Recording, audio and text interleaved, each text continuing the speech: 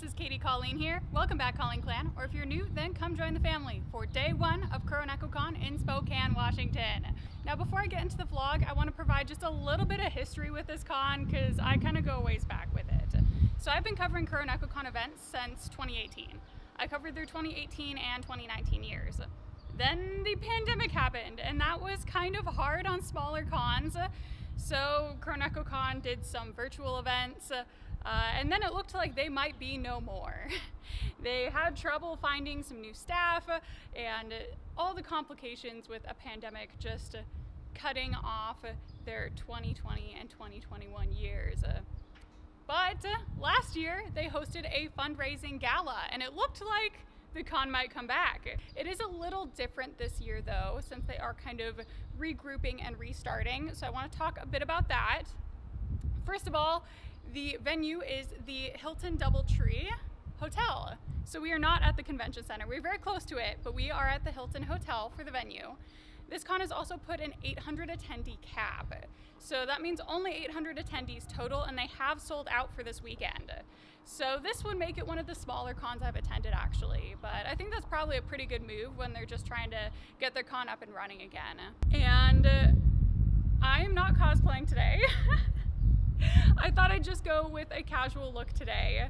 However, I am judging for the cosplay contest this weekend. I am a cosplay guest, so I will be very busy for the rest of the weekend, but seeing as today was the only day I didn't have anything planned, we're going with a casual look today. So I was incredibly optimistic to think that I could vlog this entire convention like usual while also judging the cosplay contest. So you get commentary from the craft room again. I think I just need to accept that if I am judging or guesting at a con, I'm gonna have to do commentary at home. I'm just way too busy. So the con started at 2 o'clock on Friday. You could get your badges sooner, but 2 o'clock is when they had opening ceremonies and everything really opened up. Overall, the biggest change is the venue, and that definitely affected the experience the most. Obviously, it also brought about the need for an attendance cap. The Hilton DoubleTree is very, very close to the convention center. So here's the convention center, and here's the hotel. So they share a parking garage. It's still in the same location in Spokane, and that means you are still on the Spokane riverfront, and you get to have all the beautiful locations of the riverfront park. So here is the parking garage of the hotel. Turn around, here is the beautiful riverfront park. I think the photo locations at KuroNekoCon is one of the coolest things about this con. The Spokane riverfront is just so beautiful and there's so many photo shoot options. So I'm really glad that even though they couldn't be at the convention center, they're still on the riverfront. As far as the actual event space inside the hotel, so they had a few ballrooms on the bottom floor, a few panel rooms, and then I think 2 panel rooms on the 3rd floor also. So the con was kind of split across the hotel lobby, and there was quite a bit more mingling between convention guests and normal people just staying at the hotel. It's kind of unavoidable when it comes to hotel cons. Like, it is what it is. I think the 800 attendee cap was a really good choice because while there were times it was more crowded than others, it was never so crowded I could not get my wheelchair through the crowd. I don't have any accessibility concerns or critiques for this con, and additionally there was enough space that you could take haul shots in the artist alley. This picture was in the artist alley. Like, there was plenty of space and there wasn't too much crowding, so I really appreciate that they did put the 800 attendee cap on this con. Good morning, KuroNekoCon! It is day 2 of KuroNekoCon. This is cosplay contest day, judging day. I will be judging for the majority of the con day. And pre-judging starts at 9:30, but I got up bright and early and got into Miss Stella so I could take some pictures in the park. So I'm gonna do actually a quick self photo shoot. I have a pretty good idea of places that I can just leave the camera and record. So I'm gonna do that. Get a few pictures of Stella because I have upgraded basically every piece of this outfit since you last saw it. And I think she looks so cute. So do some pictures and then I'll be off to pre-judging. This was my very first time doing pre-judging. So that is when the contestants meet with the judges before the actual contest, and the judges can ask questions. I got to flip seams, which is like, I love that. I love getting to like look at how well all the costumes are finished. I got to hold some props. Of course, all of this was done with permission, but like I got to see all these costumes really up close. You know, I'd get up really close to look at these costumes, and I'd be like, oh, this hem, beautiful. Like the way you finish this prop, stunning. And then I'd get to the end and I'm like, they're too good! They're all too good! How do I choose an award? So sometimes prejudging helps decide, you know, who should get awarded and who shouldn't, if you can kind of see the craftsmanship up close, but other times it just makes it just as hard, and people went hard at this cosplay contest!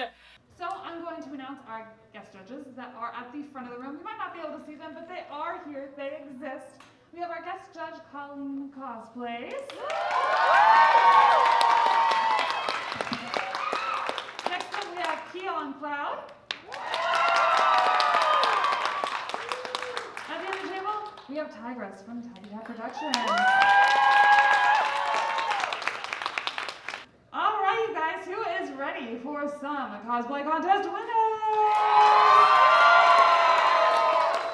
All righty, we're going to bring out our cosplay contest. We got KuroNekoCon, Tigress from the Tabby Cat Productions, and KuroNekoCon.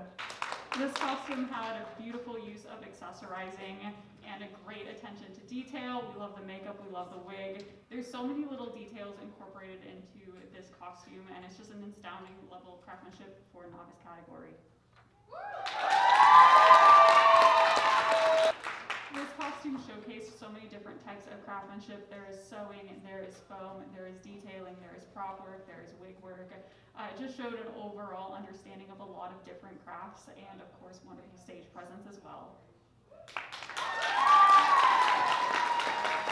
We love seeing the originality in these designs. You can clearly see that they are based off of Pokemon, but from there they have taken it to create this D&D-esque beautiful princess and knight sort of thing. We just loved the original concept of it, and of course beautiful craftsmanship as well. This costume is just beautifully made. It's really a treat to get close, look at the hems. The lace is dyed to match the costume. All of that tulle has a rolled hem. It's just beautiful, beautiful craftsmanship. It's a treat to see up close, and of course the stage presence had us all captivated. Something that really stuck out to us about this costume was the research that went into historical techniques and historical fabrics. There was a lot of planning that went into this costume before the first stitch was even sewn, and it is clean. The seams are beautiful outside and inside. The other thing I wanted to talk about is more of a personal Colleen thing than a review about the con. I've been a part of this con for a long time. I think this is kind of like my home con in a way, and I competed at this con in the 2018 and 2019 years. I think KuroNekoCon 2018 was maybe like the 4th cosplay contest I had ever done, and I competed my Tamari, and this is my first time judging at a con that I've also competed at a previous year. So I know what it feels like to be a competitor at KuroNekoCon, and I know that for whatever reason people go hard at this con. I never placed at KuroNekoCon in either of the years I competed. People just, they bring out some really impressive builds for this one. And I also was really familiar with how judging went and how the categories were divided, because I've been there, I've been in the contestants' shoes. I don't know, I'm just so honored that like people trusted me to be a judge and tell me about their costumes, and getting to see this con that I've been at for so many years from the perspective of a judge was just a really cool opportunity. So after the cosplay contest, then I also did the Rose City Fashion Week cosplay runway thing. So this was basically a cosplay contest but without any of the stress. So they just rent out the main events room, they put up the Rose City Fashion Week backdrop, and anyone who wants to get on stage and get a picture taken can.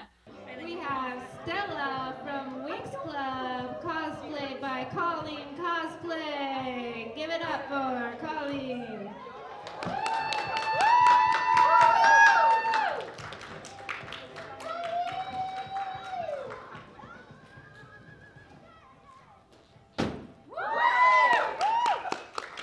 Good morning, KuroNekoCon. It is day 3 of con, the final day, and it is Monster High Day. So we're doing good today. We have a Monster High photo shoot. I'm gonna meet up with my Venus McFlytrap. I'm Draculara. You can see I figured out how to holster my pom-poms onto my wheelchair. It's a good day. So we're gonna do pictures. Yesterday was the busy day. So today is just getting to hang out with friends and be a little pink monster and have a good time, so I'm really excited for that. I got to debut my fear-leading Draculara cosplay. My friend Enchanted Belle Cosplay brought out a Venus McFlytrap and we got to cosplay those together. I attended the original design and cosplay panel and then I left because I also had to go to work on Monday. And I don't know if you've ever stayed really late at a con on Sunday, but that Monday after hits so hard. So as you can imagine, a lot of the stuff at this con was downsized because they're not in the convention center, they're in a hotel. Like by necessity, you're gonna have to downsize some stuff. I feel like not much cosplay stuff got cut. This con has always had a lot of cosplay programming and a lot of cosplay events. And they still had a lot of those events even at the smaller version of the con. So we still had the cosplay contest, we still had the cosplay lip sync, we had a lot of cosplay panels. Obviously we had the Fashion Week runway thing and they did a fashion show later too. Really the only cosplay thing that got cut is they weren't able to do cosplay chess this year because they didn't have enough signups. Obviously some things had to be downsized, like there were less contestants and less participants in each one of those things, but not a lot was cut.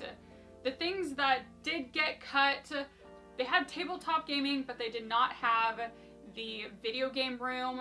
They had to cut back on the dances. They did have one dance on Friday night, I believe, but they didn't have the usual 2 dances, the formal and the rave. They still had karaoke, they still had the escape rooms. Overall, I feel like they did a really good job of keeping all of the events that they could and just making it smaller. As I said, this is kind of my home con in a way, so I know a lot of people at this con, a lot of my friends are there, a lot of my community is there, so it's a con that I'm probably gonna attend every year, no matter what the venue situation looks like. And with KuroNekoCon over, that is the end of my summer con marathon. I have done a con every month since April, and I've done video work for all of those cons. I did SoccerCon in April, SageFen in May, Mid-Valley in June, and then ending it up with KuroNekoCon. And your girl needs a break. I need a break from cons. So we're gonna be getting back to just making fun stuff in the craft room. Thank you guys so much for watching, and I'll see you all in the next video. Bye!